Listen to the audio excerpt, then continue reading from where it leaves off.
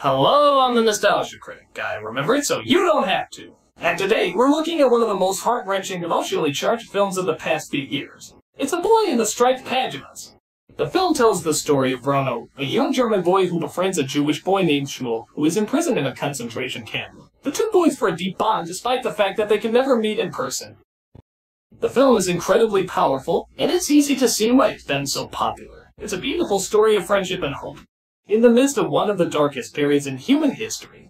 However, the film is not without its flaws. The biggest problem is that it's incredibly manipulative. The film constantly tries to tug at your heartstrings, and it doesn't always succeed. But that's it.